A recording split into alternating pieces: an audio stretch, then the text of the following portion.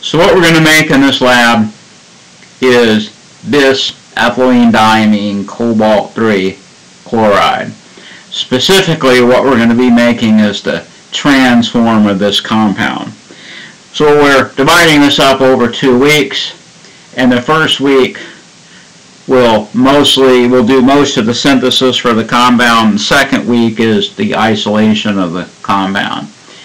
So in the first week, we're going to start out by adding approximately 25 mils of water to a sidearm flask. Now, that's approximately 25 mils of water. It doesn't have to be 25 mils of water exactly. You're wasting time if you try to measure out 25.00 mils. Approximately 25 mils of water. Deionized water. To that, you're going to add 8 grams of cobalt chloride hexahydrate, which is kind of a maroon colored solid. Now for this you will have to record the exact amount used. Okay, and it doesn't have to be 8 exactly. It could be 8.05, it could be 7.95, but you do have to record the exact amount used because you need to know that for your calculations. So you're going to want to record every digit that the balance gives you. So next you will make a second solution by adding, again, approximately 25 mils of water to a 50 ml flask or beaker. And to this solution, you're going to add 3.3 mils of anhydrous ethylene diamine. Now this also has to be measured exactly, as accurately as you can. And we're going to perform this step in a hood, because not under one of the snorkel hoods and one of the main hoods, because ethylene diamine is pretty nasty stuff. So you will then combine the two solutions. In other words, pour the second solution into the sidearm flask with the cobalt solution, and the flask is going to be fitted with a rubber stopper and glass tubing. Right? It's going to look like this.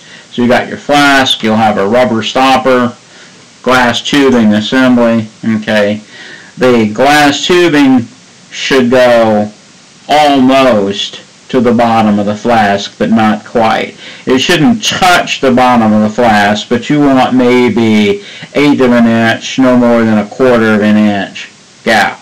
So it should extend almost to the bottom of the flask, but not quite. So you're going to attach this to a vacuum line, and we're going to draw air through the solution while it's heated on a hot plate for a period of 90 minutes. See, as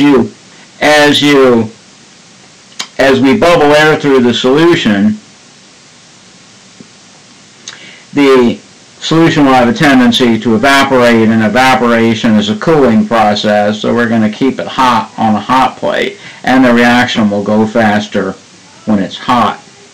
So what we're doing here is we're not really pulling a vacuum on it, but we're using the vacuum line to draw air through the solution, right? So you're going to attach this to the vacuum line, okay?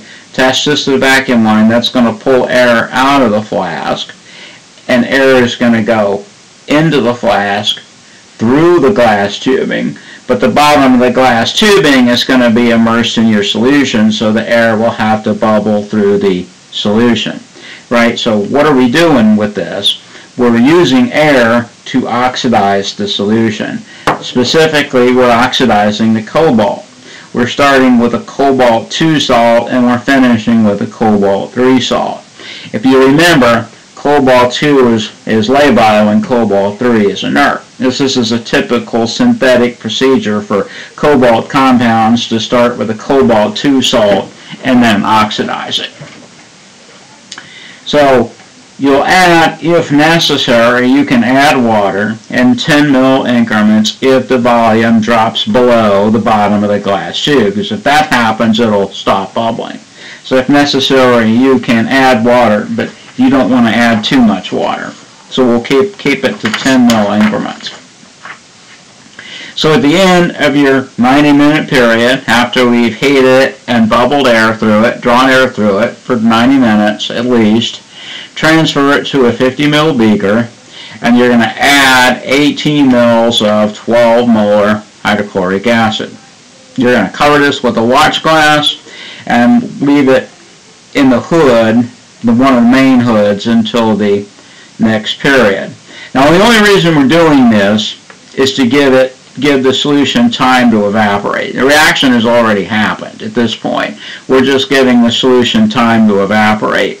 If we had a longer period, you could simply heat the solution down to a minimal volume and the compound would come out, would crystallize out. But also, by doing it slowly over a period of a week, you'll also get bigger crystals than if we simply heated it to reduce the volume. So anyway, leave it, transfer it to a beaker, cover it with a watch glass, and leave it in the hood until the next period. So when we come in next week, the following week, you should have some fairly large emerald green crystals in the flask. Okay. So the first thing you're going to do, the first step, is you're going to suction filter, obviously to separate the crystals from the solution. Alright, you're going to transfer it to a mortar and pestle, and you're going to grind it with approximately 20 mils of acetone. Approximately, it doesn't have to be an exact amount. If you need to wash out the mortar with additional acetone, you can. So, like I say, you'll suction filter it, and then you're going to wash it with additional acetone in 1 ml increments until it drips colorless. Alright, until what's dripping out of the bottom of the funnel is colorless. So what we're doing with this step is the removal of any unoxidized cobalt-2 in the form of tetrachlorocobaltate. Right? We started with the cobalt-2 salt and we oxidized it. We most likely didn't get complete oxidation. When we added that 12 molar HCl, we have an excess of chloride. So any cobalt-2 salt that's in there is going to be in the form of tetrachlorocobaltate, which is blue. Right? So when you first start adding, your acetone will probably drip blue-green in color, so you want to keep washing it until it drips colorless. And by washing it, you can simply use a disposable pipette and just squirt 1 ml at a time over the top of the solid until it drips colorless. And one more time, we're taking out the tetrachlorocobaltate. So then you'll return it to the mortar, and we're going to do a second grinding, this time with, again, approximately 20 mils of methanol. Okay, so grind it up with 20 mils of methanol. Again, we'll suction filter it, and if you have to, you can wash the mortar with additional methanol to be sure you get all the compound out. It's not soluble in methanol. What we're doing with this step is we're taking out excess hydrochloric acid, which is soluble in methanol. The hydrochloric acid is soluble in methanol to an appreciable extent, but our compound is not. So we're taking out the hydrochloric acid.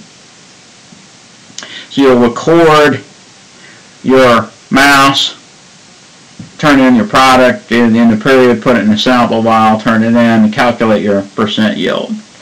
So you're going to have to decide, and to calculate your percent yield, you need your theoretical yield. You're going to have to decide when you do that which was the limiting reagent, the cobalt chloride hexahydrate or the ethylene diamine. Okay, and just a couple of final notes. This is what your compound, this is what it should look like roughly. This hasn't been washed with methanol, so it still kind of has that shiny crystalline-like appearance because it still has the HCl and the lattice. Once you wash it with the with the methanol, yours will look a little bit more of a, it won't look shiny like this, it'll be more of a dull green in color, but it's definitely going to be emerald green in color.